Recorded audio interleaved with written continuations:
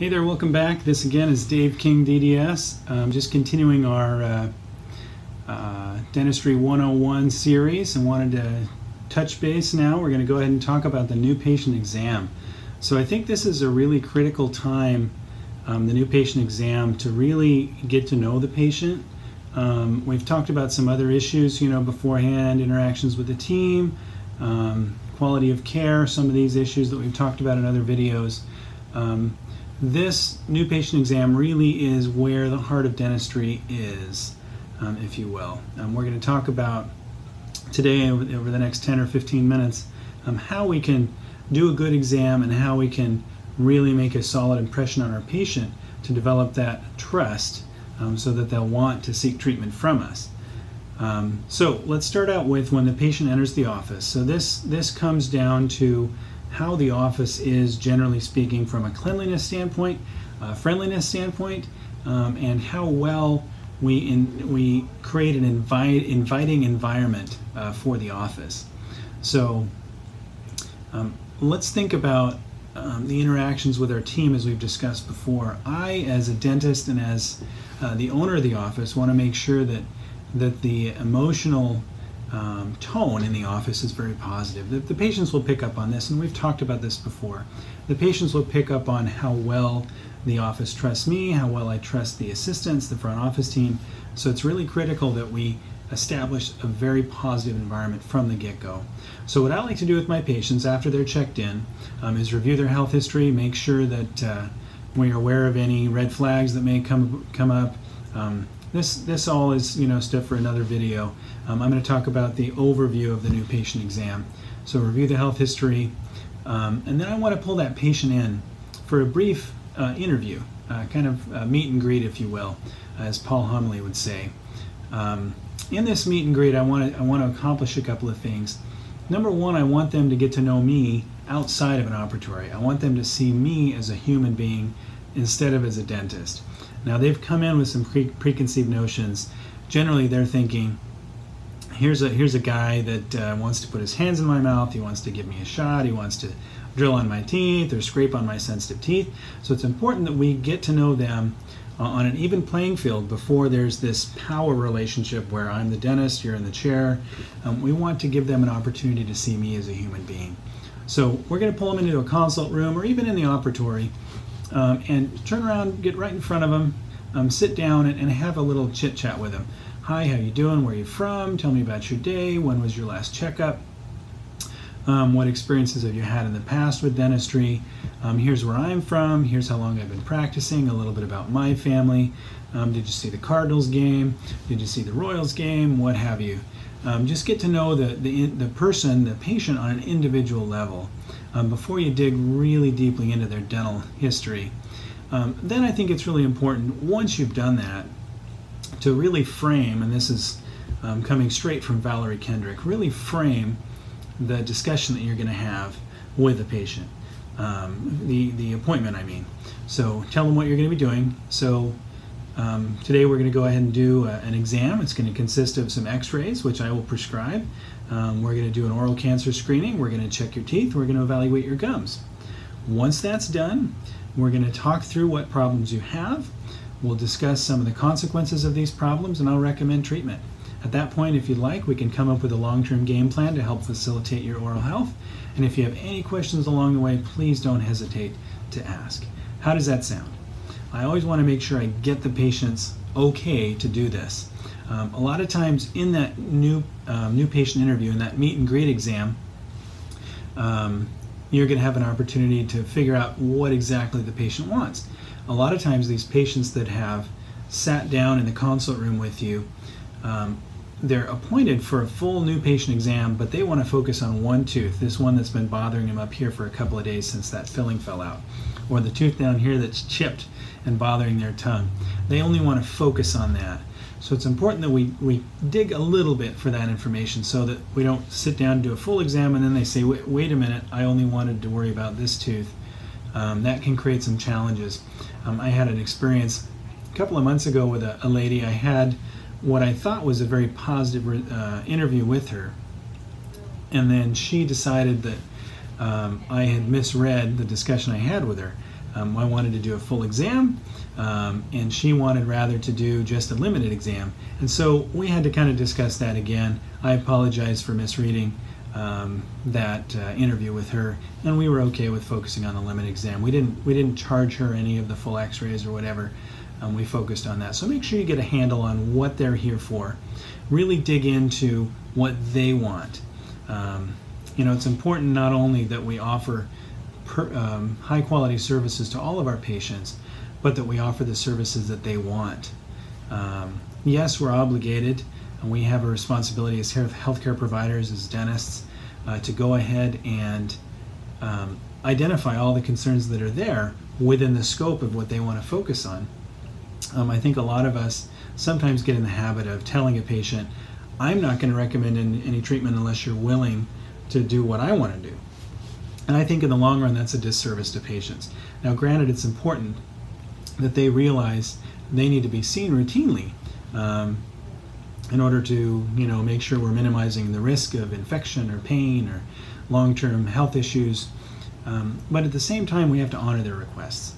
And I think there needs to be a meeting somewhere in the middle of what we want and what they want in the name of serving them better long-term. So if we can identify or focus on that limited exam today, long-term that may give us an opportunity to serve them again with a full exam.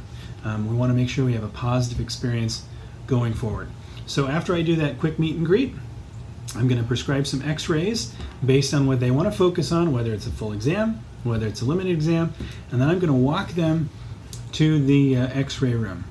Now, oftentimes if there's some doubt, some question about what they're here for or what kind of x-rays they need, I will sit down with them in an operatory and visually examine their mouth in a full setting, full dental setting, before I prescribe those x-rays. Either way, the x-rays are going to be specific to that patient. I don't have a blanket order for all of my patients. We want to order x-rays specific to what that patient needs. So we'll either do a limited exam after the meet and greet, or I'll take them right to the x-ray room and prescribe the x-rays that they need. At that point, the dental assistant will go ahead and take the x-rays, and as the x-rays are being taken, assuming I have time, I'm going to go ahead and review those x-rays as they come up. One of the things that I love to do with these x-rays, since we use an all-digital system, the SCHIC software, is I will put a little flag pointing to the problem, whether it's interproximal caries, whether it's calculus or a fracture, and I like to take photos, the intraoral photos, every single time. So I like my photos to mimic my x-rays. I've got a molar, upper left molar photo, upper left premolar photo, anterior photo. All these photos should mimic the radiographs from the standpoint of being able to see what's going on the occlusal surface of the tooth. And, if there's any question, we also want to get the buccal or lingual. This is all about patient education, helping them to see what's going on in their mouth.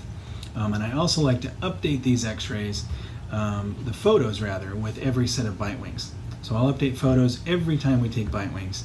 If a patient opts out of the bite wings, I want to update the photos once a year. That way we can see progression of any problems, whether it's a crack or an occlusal or an MO decay, whatever it is. I want to see that progression and be able to show the patient what's happening in their mouth. A picture is worth 1,000 words. You've all heard that before, and it's very, very true. Being able to show the patient on a screen in front of them is really worth its weight in gold. It's definitely worth the time to get good quality pictures, occlusal photos of the teeth. So once that x-ray and photo session is done, the patient will be seated in the examination room. At this point, the assistant will come grab me, and I'll come in and we'll do the three-part exam. So my three-part exam consists of, number one, an oral cancer screening. I do a visual oral cancer screening. Sometimes I'll palpate all the musculature, lymph nodes, checking for swelling and duration. Okay. Palpate, check for everything. Then secondarily, I'm going to use a Velscope. The Velscope is great narrow bandwidth imaging, really bright blue intense light, allows us to see abnormal vasculature, abnormal tissue. It's a screening tool. If I see anything that concerns me, then I'll go ahead and use the specialist to go and do a biopsy. I've done a lot of biopsies myself. I feel like I like to use the specialist to do the biopsy, so I think that's a great choice there. But Velscope is great. I usually don't charge patients for it. at least on the initial exam. It's something that going forward, certainly you could justify a charge for that if it's ongoing, but I like to use that as a value-added service for the patient. So oral cancer screening. Next, I check the gums. And I like to do a full mouth probe on every patient, except the really young ones, of course. And I like to do that myself. I feel like a lot more weight comes from the full mouth probe that is done by a dentist than a hygienist. And a lot of that I think has to do with a lot of times most patients, if they're coming from a practice that hasn't had a really solid periodontal program, the hygienist has been the point of contact for anything gum related. And so when they see a dentist who is doing a full mouth periodontal probe, they realize that this has a lot of weight. But I like to frame my periodontal evaluation by saying something like this. We know now that individuals with gum disease have a higher risk of heart attack and stroke. So we want to screen you for gum disease because we know it's very common. I'm going to use a ruler and I hold up the periodontal probe that will help you to evaluate how healthy your gums are.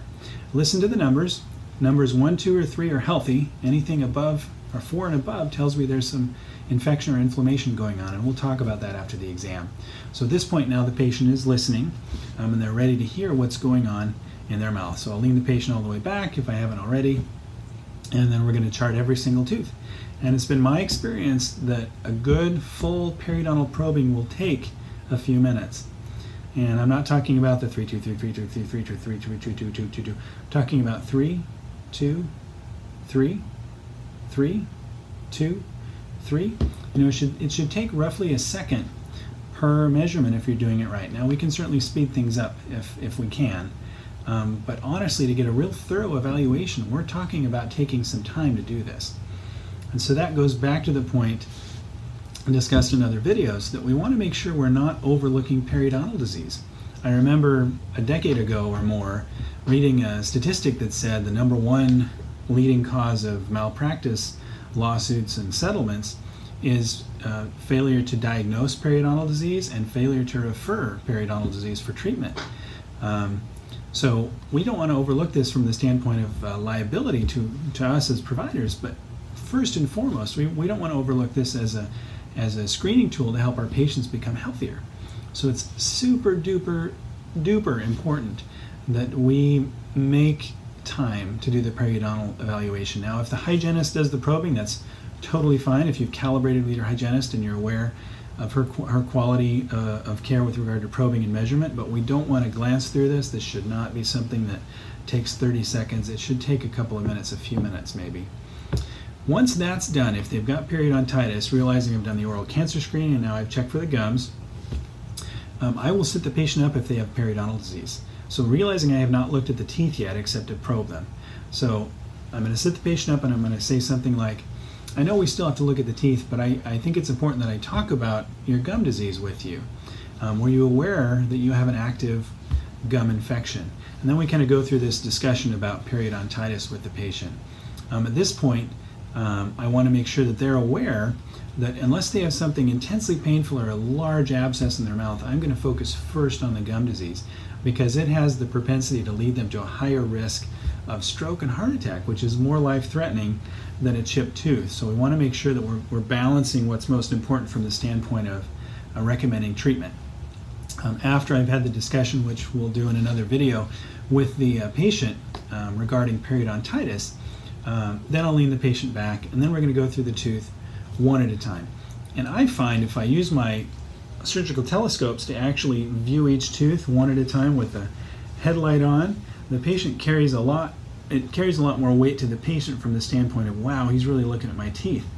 You know, that goes without saying. We want to really focus on each tooth, each surface of each tooth if we're really doing our job right. Check each margin of every single tooth if we're really doing our job right. At that point, we've done the oral cancer screening, check the gums, check the teeth. Then I'll sit the patient up and we'll have the case conversation discussion with them. And we'll do that, in another video here shortly. But yeah, so that's my exam process, some thoughts there. See you in the next video. We'll talk about periodontal disease and the case conversation.